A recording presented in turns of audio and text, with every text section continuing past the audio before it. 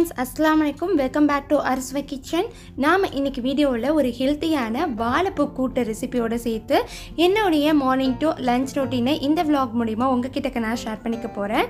இந்த vlog உங்க எல்லாருக்கும் இன்ட்ரஸ்டிங்கா போகும். சோ ஸ்கிப் பண்ணாம லாஸ்ட் வரையும் பார்த்து என்ஜாய் பண்ணுங்க. வாங்க இப்ப நம்ம வீடியோக்குள்ள போகலாம். இந்த vlog மார்னிங் 11 o'clock லேருந்து ஸ்டார்ட் ஆகுது. என்னுடைய மார்னிங் ஒர்க் எல்லாத்தையும் முடிச்சிட்டு ஹசன் பேபியையும் ரிஃப்ரெஷ் ஆக்கிட்டு அவர் கொஞ்சம் ஸ்நாக்ஸ் கொடுத்துட்டு அவர் ஒரு வழியாக சமாளித்து உட்கார வச்சுட்டு நான் என்னுடைய கிச்சனுக்குள்ளே லஞ்ச் செய்யலான்ட்டு என்ட்ரானேன். ஸோ முதல்ல பார்த்தீங்கன்னா ஆஸ் யூஷுவல் வந்து ஒலை வச்சு ரைஸ் போட்டு வச்சுடுவேன். ஏன்னா அது கொதித்து ரெடி ஆகிறதுக்குள்ளே நான் குழம்புக்கு வேண்டிய பொருள் எல்லாத்தையும் ரெடி பண்ணிடுவேன். ஸோ அதுக்காக இப்போ வந்து ஒலையை வச்சுட்டேன். ஒலை வந்து ரெடி ஆகிறதுக்குள்ளே நான் அரிசி போட்டு களைய தொடங்கிட்டேன்.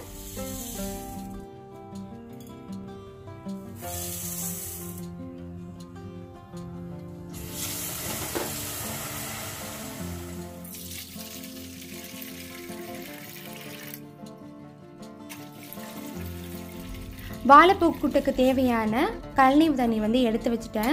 இங்கேயும் பார்த்தீங்கன்னா ஒலை வந்து ரெடி ஆயிடுச்சு. ஸோ அதில் வந்து நம்ம அரிசியை போட்டுடலாம். அரிசி வந்து ரெடி ஆகிறதுக்குள்ளே நான் வாழைப்பூ கூட்டுக்கு தேவையானது எல்லாம் ரெடி பண்ணிடலாம் அப்படின்னு சொல்லிட்டு ஒரு குக்கரில் வந்து ஒரு 2 பொடி அளவு பாசிப்பருப்பு ஆட் பண்ணிக்கிறேன். இந்த இதுக்கு பார்த்தீங்கன்னா பாசிப்பருப்பு ஆட் பண்ணால் ரொம்ப நல்லாயிருக்கும். பாசிப்பருப்பு ரொம்ப ஹெல்த்தியும் கூட. ஸோ அதனால் வந்து ஒரு பாசிப்பருப்பு 2 பொடி மாதிரி ஆட் பண்ணி அதை நல்லா அலசி எடுத்து வச்சுருக்கேன். ஸோ இதில் வந்து நம்ம தேவையான அளவு தண்ணி ஆட் பண்ணிக்கலாம். அந்த பருப்பு வந்து மூழ்கிற அளவு வந்து தண்ணி ஆட் பண்ணிக்கோங்க. அடுத்து வந்து நம்ம மஞ்சத்தூள் ஆட் பண்ணிக்க போகிறோம். மஞ்சத்தூள் வந்து ஒரு 1/2 டேபிள் ஸ்பூன் மாதிரி வந்து மஞ்சத்தூள் வந்து ஆட் பண்ணிக்கிறேன். அடுத்து தேவையான அளவு உப்பு, இது ரெண்டுத்தையும் ஆட் பண்ணி நல்லா ஒன்ஸ் மிக்ஸ் பண்ணி விட்டு அடுப்பில் ஏற்றிடலாம்.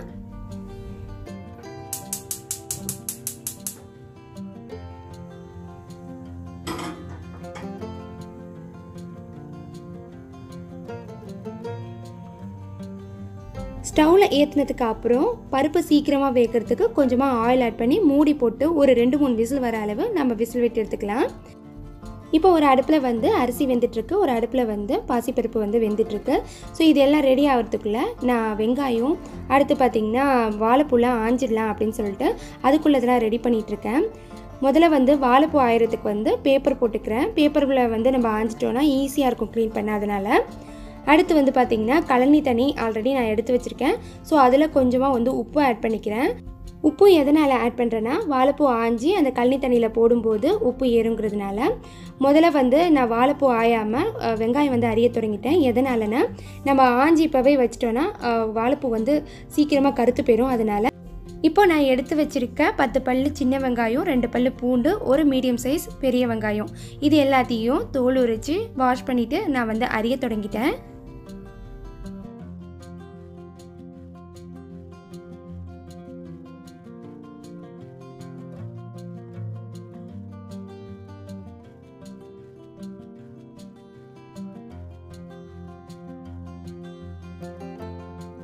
இப்போ சின்ன வெங்காயம், பெரிய வெங்காயம், 2 பல்லு பூண்டு எல்லாத்தையும் வந்து பொடியாக கட் பண்ணி ரெடி பண்ணி வச்சுட்டேன்.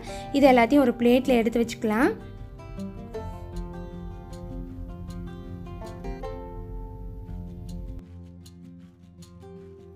அடுத்து என்ன செய்ய போகிறேன்னா ரொம்பவே கஷ்டமான ஒரு வேலை. என்னன்னு பாருங்கள், வாழைப்பூ வந்து தான் ஆய போகிறேன். வாழைப்பூ ஆயிறது கொஞ்சம் கஷ்டம்தாங்க, கொஞ்சம் லேசியான ஒரு வேலை தான். பட் ஆனால் ரொம்ப ஹெல்த்தி. ஹசனை வச்சுட்டு வாழைப்பூ அடிக்கடி செஞ்சேன்னா என்னால் சாப்பிட முடிய மாட்டேது. ஏன்னா அவனை பார்க்குறதா இதை வந்து ஆயிரதான்னு ரெண்டும் ஒரு கன்ஃபியூஷனாகவே இருக்கும். ஸோ அதனால் ஃபைனலாக பார்த்திங்கன்னா வாழைப்பூ வந்து வாங்கிட்டு வந்து இன்றைக்கி செஞ்சே ஆகணும்னு நான் செய்ய போகிறேன். ரொம்ப நாள் ஆச்சு வாழைப்பூ செஞ்சு. இப்போ வாழைப்பூ ஆயிரத்துக்கு பார்த்திங்கன்னா இந்த வாழைப்பூவோட ஓடை வந்து ரிமூவ் பண்ணிங்கன்னா இது மாதிரி கொத்தாக வந்து வாழைப்பூ இருக்கும். அதை எடுத்து உள்ளங்கையில் வச்சு ஒரு வாட்டி நல்லா தேய்ச்சிங்கன்னா இந்த மாதிரி வந்து பூ எல்லாம் நல்லா விரிஞ்சிக்கும். இந்த மாதிரி விரிகிறதுனால பார்த்திங்கன்னா நமக்கு ஆயிரத்துக்கு ரொம்பவே ஈஸியாக இருக்கும். ஸோ அதனால் எப்போவுமே நீங்கள் வாழைப்பூவை நல்லா உள்ளங்கையில் வச்சு ஒன்ஸ் வந்து நல்லா தேய்ச்சிட்டு அதுக்கப்புறம் வந்து நீங்கள் ஆய தொடங்குங்க. இப்போ இது எப்படி ஆயிரதுன்னு நான் காட்டுறேன். இப்போ ஒரு பூ எடுத்து அந்த பூவுக்கு நடுப்புற பார்த்திங்கன்னா எல்லோ கலரில் முட்டை ஒன்று இருக்கும். ஸோ இதை மட்டும் நம்ம ரிமூவ் பண்ணிடணும். அடுத்து அந்த பூலையே வந்து கீழ்ப்பக்கம் வந்து ஒயிட் கலரில் ஒரு தண்டு மாதிரி இருக்கும். ஸோ அதையும் வந்து இதோட சேர்த்து வந்து நம்ம ரிமூவ் பண்ணிடணும். இதே மாதிரி வந்து இந்த முட்டை மாதிரி இருக்கிறதையும் கீழே இருக்கிற இந்த ஒயிட் கலர் தண்டையும் நம்ம எல்லா வாழைப்பூவில் இருக்கிற பூ எல்லாத்துலேயும் வந்து ரிமூவ் பண்ணிட்டு போகிறோம். அந்த முட்டு மாதிரி இருக்கிற பூவையும் கீழே இருக்கிற அந்த ஒயிட் கலர் தண்டையும் எதனால் நம்ம ரிமூவ் பண்ணுறோன்னா, அதை ரிமூவ் பண்ணாமல் விட்டுட்டோன்னா வாழைப்பூ வந்து கொஞ்சம் கசக்க ஆரம்பிச்சிரும் அப்படின்னு சொல்லுவாங்க. ஸோ அதனால் அது கம்பல்சரியாக வந்து நம்ம ரிமூவ் பண்ணியே ஆகும். ஸோ இது வந்து பிகினர்ஸ்க்கு வந்து யூஸ் ஆகும் அப்படிங்கிறதுனால நான் உங்ககிட்ட வந்து ஷேர் பண்ணிக்கிறேன். இப்போ வந்து இதே மாதிரி எல்லாத்தையும் வந்து நான் ரிமூவ் பண்ணி ஆஞ்சி ரெடி பண்ணி வச்சுக்கிறேன்.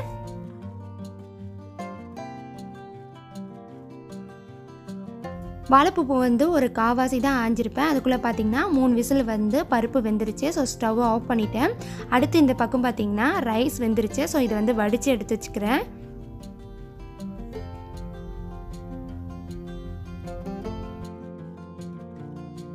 இப்போ வாழைப்பூவில் இருக்கிற வேஸ்டேஜெலாம் ரிமூவ் பண்ணிவிட்டு பாதி அளவு மாதிரி வந்து நான் ஆஞ்சி ரெடி பண்ணி வச்சுருக்கேன்.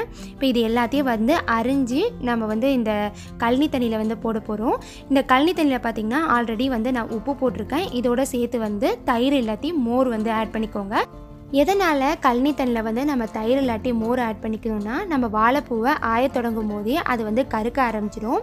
அந்த மாதிரி கருக்காமல் நிறம் பாராமல் இருக்கணும் அப்படின்னு நினச்சிங்கன்னா இந்த மாதிரி வந்து கழனி தண்ணி அப்படி இல்லாட்டி வந்து தண்ணியில் வந்து கொஞ்சமாக உப்பும் தயிரும் வந்து மறக்காமல் ஆட் பண்ணிக்கோங்க. இப்போ க்ளீன் பண்ணி வச்சுருக்க வாழைப்பூ எல்லாத்தையும் பொடியாக கட் பண்ணி ஆல்ரெடி உப்பு தயிர் எல்லாம் போட்டு மிக்ஸ் பண்ணி வச்சுருக்க கழனி தண்ணியில் வந்து நம்ம ஆட் பண்ணிக்கலாம்.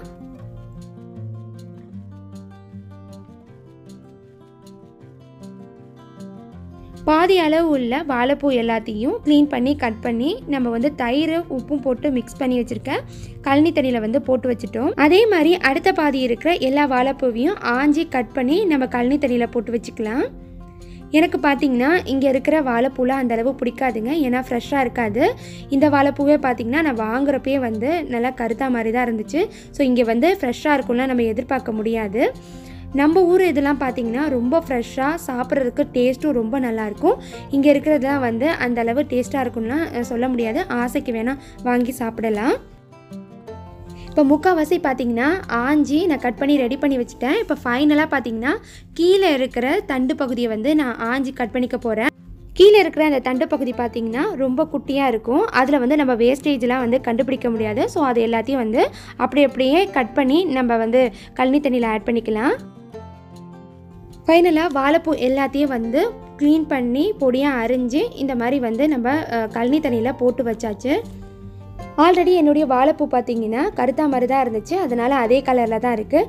இன்னும் உங்களுக்கு வாழைப்பூ வந்து ஃப்ரெஷ்ஷாக இருந்துச்சுன்னா உங்களுடைய வாழைப்பூவோட கலர் வந்து சேஞ்ச் ஆகாமல் இருக்கும். எதனாலனா நம்ம தயிர் ஆட் பண்ணதுனால. இப்போ ஆய வேண்டிய பொருள் எல்லாத்தையும் ஆஞ்சாச்சு. அடுத்தது வந்து க்ளீன் பண்ணிடலாம். இப்போ வாழைப்பூ கூட்டு செய்ய போகிறேன். வாழைப்பூ கூட்டு செய்கிறதுக்கு அடுப்பில் வந்து பேன் வச்சுட்டேன். பேன் நல்லா சூடு வந்ததுக்கப்புறம் அதில் வந்து 1 டேபிள் ஸ்பூன் மாதிரி ஆயில் ஆட் பண்ணிக்கோங்க. ஆயில் வந்து நல்லா சூடு வரணும். சூடு வந்ததுக்கப்புறம் 1/4 டேபிள் ஸ்பூன் மாதிரி வந்து கடுகு ஆட் பண்ணிக்கலாம்.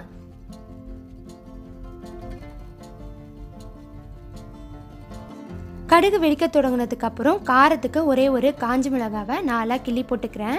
காஞ்ச மிளகா வந்து ஒன்று தான் நான் இன்றைக்கி ஆட் பண்ணியிருக்கேன். எனக்கு இந்த அளவு காரம் போதுங்கிறதுனால. இன்கேஸ் உங்களுக்கு அதிகமான காரம் வேணும் அப்படின்னு நினச்சிங்கன்னா நீங்கள் உங்களுக்கு தேவைக்கு ஏற்ற மாதிரி வந்து காஞ்ச மிளகா ஆட் பண்ணிக்கோங்க. அடுத்து கொஞ்சமாக ஃப்ளேவருக்காக கருவேப்பிலை ஆட் பண்ணி ஒரு 2 செகண்ட் நல்லா வதக்கிக்கோங்க. கருவேப்பிலை நல்லா வாசம் வந்ததுக்கப்புறம் நம்ம அரிஞ்சு வச்சுருக்க 10 பல்லு சின்ன வெங்காயம், ஒரு மீடியம் சைஸ் வந்து பெரிய வெங்காயம் பொடியாக கட் பண்ணி வச்சுருக்கோம். ஸோ அதையும் வந்து ஆட் பண்ணி வெங்காயம் நல்லா பொன்னிறமாக வதங்குற அளவு ஒரு 10 நிமிஷம் நல்லா வதக்கிக்கோங்க. இதுக்கு மேலே வந்து 2 பல்லு பூண்டு, ஸோ இதையும் வந்து நாலாக கட் பண்ணி வச்சுருக்கோம். அதையும் ஆட் பண்ணி ஒரு 10 செகண்ட் வந்து நம்ம வதக்கிக்கலாம். வெங்காயம் இந்த அளவு கலர் சேஞ்ச் ஆனதுக்கப்புறம் நம்ம ஒரு மீடியம் சைஸ் மாதிரி பழமான தக்காளியை ஆட் பண்ணிக்கலாம். தக்காளி ஆட் பண்ணி தக்காளி நல்லா மசிகிற அளவு ஒரு 10 நிமிஷம் நல்லா வதக்கிக்கோங்க. உங்களுக்கு இன்கேஸ் அதிகமாக தக்காளி போட்டால் பிடிக்கும் அப்படின்னு நினச்சிங்கன்னா அதிகமாக வந்து நீங்கள் தக்காளி ஆட் பண்ணிக்கோங்க. 10 நிமிஷத்துக்கு அப்புறம் தக்காளி நல்லா மசிஞ்சு ரெடி ஆகிடுச்சு. இந்த ஸ்டேஜில் நம்ம அரிஞ்சு ரெடி பண்ணி வச்சுருக்க வாழைப்பூ ஆட் பண்ணிக்கலாம். வாழைப்பூ கலர் பார்த்திங்கன்னா சேஞ்ச் ஆகவே இல்லை, அதே கலரில் தான் இருக்குது. எதனாலனா நம்ம வந்து தயிர் ஆட் பண்ணியிருக்கிறதுனால கழனி தண்ணியில். ஸோ இப்போ இது எல்லாத்தையும் ஆட் பண்ணி ஒரு 10 நிமிஷம் அந்த வெங்காயம், தக்காளி, காஞ்ச மிளகாய், கருவேப்பிலையோடு வந்து ஒரு 10 நிமிஷம் நல்லா வதக்கி எடுத்துக்கோங்க. நீங்கள் சமையல் செய்யும் போது வந்து உங்களுக்கு ரொம்பவே பொறுமை அவசியம். அவசரமாக நீங்கள் செய்கிறதுனால பார்த்தீங்கன்னா ருசி அந்தளவு இருக்காது. ஸோ நீங்கள் ரொம்ப பொறுமையாக இருந்து ஒவ்வொன்றையும் வந்து நல்லா வதக்கினா தான் உங்களுடைய சமையல் வந்து ரொம்ப டேஸ்டியாக இருக்கும். 10 நிமிஷத்துக்கு அப்புறம் பார்த்தீங்கன்னா வாழைப்பூ நல்லா வதங்கியிருக்கு. இந்த அளவு வதங்கினதுக்கப்புறம் தேவையான அளவு உப்பும், வாழைப்பூ வந்து சீக்கிரமாக வேகிறதுக்கு தேவையான அளவு தண்ணி, அப்படி இல்லாட்டி வந்து கழனி தண்ணி ஆட் பண்ணிக்கோங்க. நான் இன்றைக்கி வந்து கழனி தண்ணி ஆட் பண்ணிக்கிறேன். இப்போ இது எல்லாத்தையும் நல்லா ஈவன் பண்ணி விட்டு மூடி போட்டு ஒரு 10 நிமிஷம் சிம்மில் வச்சு வேக வச்சுக்கலாம். வாழைப்பூ ஒரு பக்கம் வந்து வெந்துட்டுருக்கப்பே அடுத்த சைடு பார்த்தீங்கன்னா நான் வடித்து ரெடி பண்ணி வச்சுருக்க ரைஸை வந்து அடுப்பில் வச்சு இறக்கிடலான்ட்டு அடுப்பில் வைக்க தொடங்கிட்டேன்.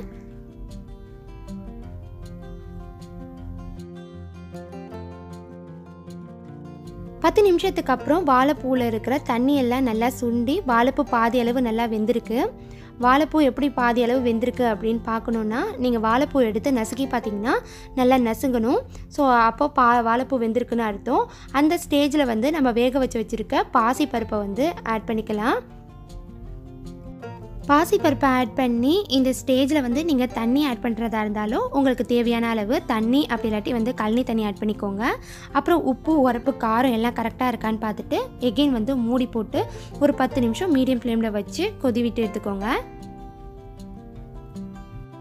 அடுத்து வாழைப்பூ கூட்டுக்கு தேவையான தேங்காய் பேஸ்ட் ரெடி பண்ணிக்கலாம். அதுக்கு ஒரு பெரிய மிக்ஸி ஜாரில் 1/4 மூடி அளவு தேங்காய், ஒரு 2 பச்சை மிளகாய் காரத்துக்கு, 1/4 டீஸ்பூன் அளவு வந்து ஜீரகம் ஆட் பண்ணிக்கலாம் ஃப்ளேவருக்காக. ஸோ ஜீரகம் வந்து உங்களுக்கு அதிகமாக வேணும் அப்படின்னு நினச்சின்னா அதிகமாக ஆட் பண்ணிக்கோங்க. லாஸ்ட் அண்ட் ஃபைனலாக கொஞ்சமாக தண்ணி ஊற்றி மூடி போட்டு நல்லா ஒரு பட்டான பதத்துக்கு அரைச்சி எடுத்துக்கோங்க. இப்போ ஒரு 10 நிமிஷம் மாதிரி வாழைப்பூ கூட்டு நல்லா கொதிச்சு வாழைப்பூலாம் நல்லா வெந்துருச்சு. இதை ஒன்ஸ் வந்து நல்லா மிக்ஸ் பண்ணி விட்டு இந்த ஸ்டேஜில் வந்து நம்ம அரைச்சி வச்சுருக்க தேங்காய் பேஸ்ட்டை வந்து ஆட் பண்ணிக்கலாம். தேங்காய் பேஸ்ட்டை ஆட் பண்ணி ஒன்ஸ் நல்லா மிக்ஸ் பண்ணிவிட்டு ஒரு 10 நிமிஷம் மாதிரி நல்லா கொதி விட்டு எடுத்தோன்னா நம்மளுடைய வாழைப்பூ கூட்டு வந்து ரெடி ஆகிடும்.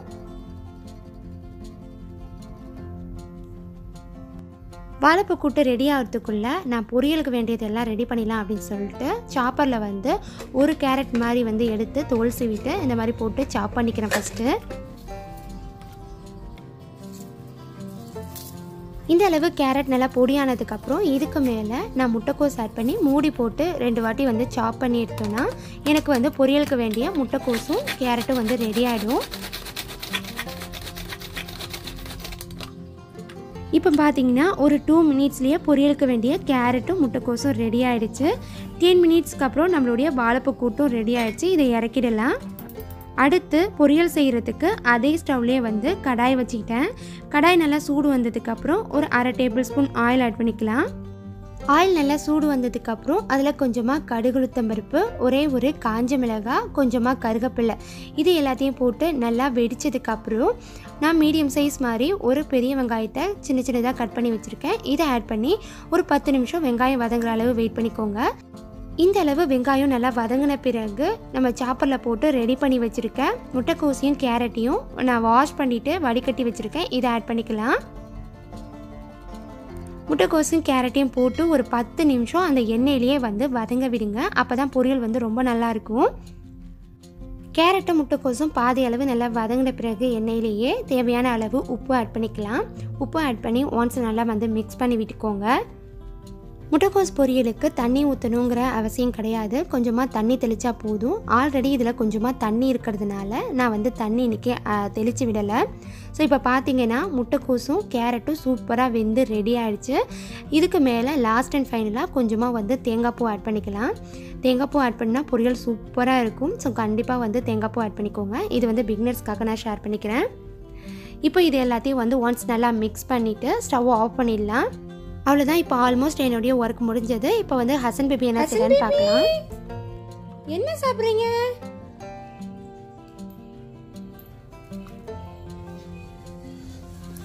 புடிடி.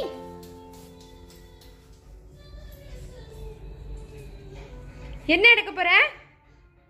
ஸ்பூனா? என்ன வேணும்? கையால சாப்பிட மாட்டீங்களா?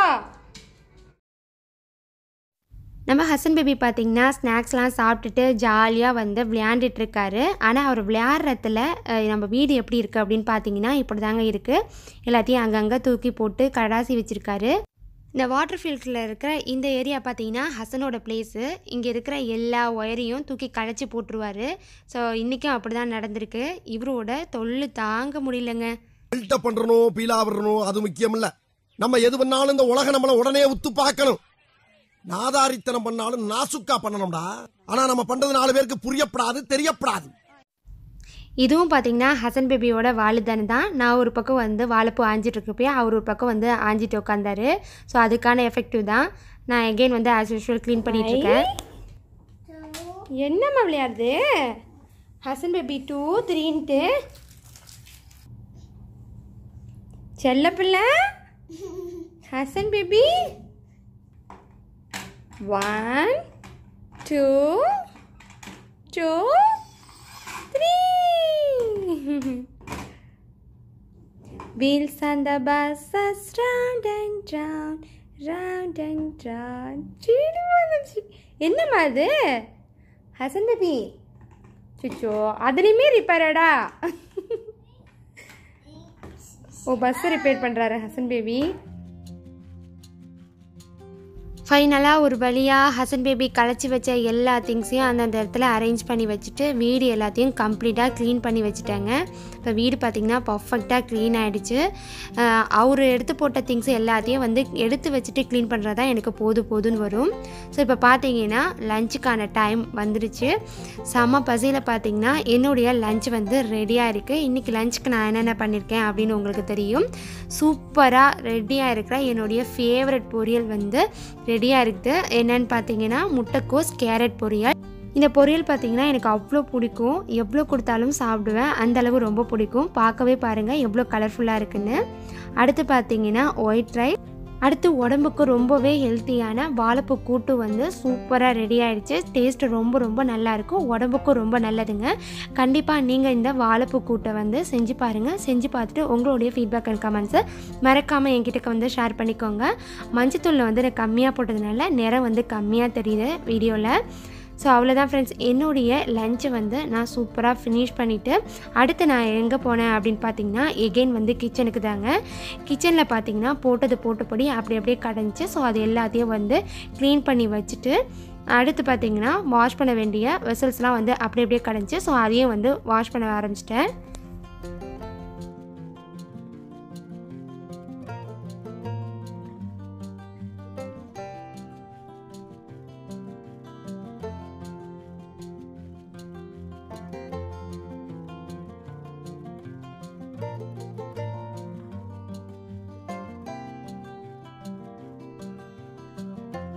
அடுத்து கேஸ் ஸ்டவ்வில் குக் பண்ணதுனால ஆயிலெலாம் சிந்திருந்துச்சு. ஸோ அதெல்லாம் வந்து க்ளீன் பண்ணிடலாம் அப்படின்னு சொல்லிட்டு கேஸ் ஸ்டவ் க்ளீனர் எடுத்து க்ளீன் பண்ணி இப்போ என்னுடைய கிச்சன் பார்த்தீங்கன்னா பர்ஃபெக்டாக வந்து க்ளீன் ஆகிடுச்சு.